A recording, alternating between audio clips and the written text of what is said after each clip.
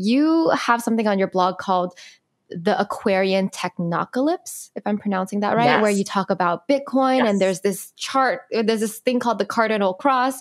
Can you explain that to our listeners? And I'll put that chart on the show notes so you guys can see visually this cross that I'm talking about. Awesome. And we're finishing up a little post about it because it needs an even more explaining too with the developments. So, we have one of my best friends of 20 years and fellow astrologer Matthew Swan, who's an honorary astro triplet around here. He's good. I read his articles. He's so good. Oh, yeah, I know. We're very lucky to have him because, I mean, I always call him the smartest person I know, and I've learned so much from him. So he and I co-write a lot of those posts, and we love, we'll spend like a year looking at a chart. Wow. So I think we started to look at the chart of Bitcoin, and then we started in the summer of 2019, there were all these eclipses in Capricorn and Cancer at that time. So we started looking at the USA. We started to notice there's a grouping of zodiac signs: Aries, Cancer, Libra, and Capricorn. Those are the signs that start every season. Again, forgive me, newcomers, for getting too astro-geeky. And those are the cardinal signs, right? Those are the cardinal signs. Basically, if you think of the beginning of each season, it's the sign. Exactly. Exactly. You feel free to jump in and bring it down. I'll try to make it casual. Thank you. Yeah. Exactly. So the solstices and the equinoxes. So, we were getting curious about, Bitcoin, was first mined January 3rd. So if you cast a chart, it's a Capricorn, 13 degrees Capricorn. You measure by days. And then we're like, well, let's look at the dollar. Oh, wow, that's 13 degrees Aries, another cardinal sign. And the USA, the 4th of July. That's 13 degrees Cancer. How weird. And then we're like, well, what would be the fourth cardinal sign, Libra? And we found, the Neptune of China. So we're going to be, I'll give you the expanded chart, but we learned that Russia is also a 13 degree Capricorn. And it's NATO, wild to me. Why is it all the same degree? I don't know. We're like, is it the tarot card? That's the death card. I don't know. I don't want to go there. How probable is this? Is when I look at this. It's crazy. I know.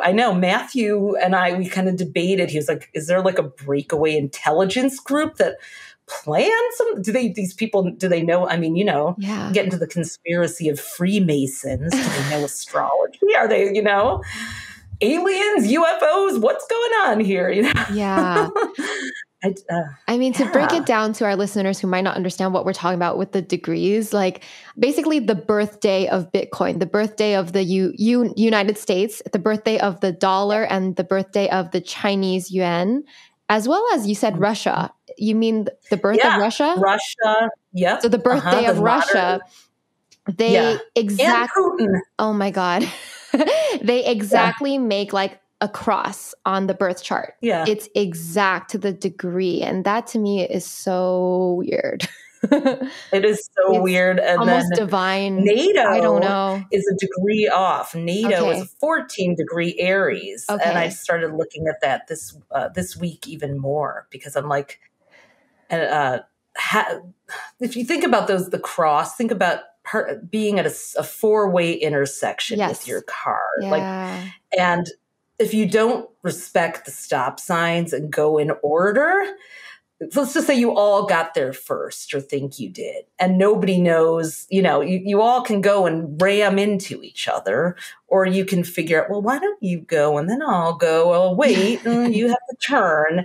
So that's what we're at this moment in history, this four-way intersection of the cardinal signs. Now, the cardinal signs, since they're the first signs of every season, they're like the firstborn. They're a bit entitled. They're like, you can see that Putin just just rushed right in. They don't wait for anything. They're like, I'm doing this. I'm going to get mine. And so, that's where I'm like, all right, we got to prepare for the things we can and can't control, because these superpowers are certainly going to do whatever the hell they want.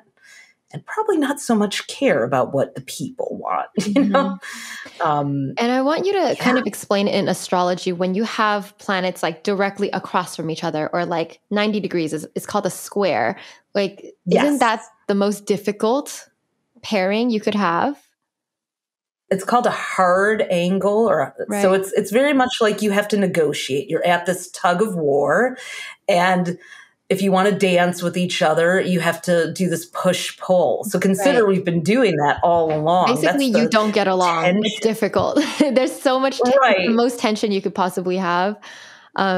Yeah. Or it can be this dynamic power couple too, if you do. I mean, you know, China being a Libra and Russia being Capricorn. I mean, they're in the dance with each other right now, but there's no loyalty to your dance partner. You're dancing together as long as it serves you. It's a very user-friendly relationship. Oh, that's funny.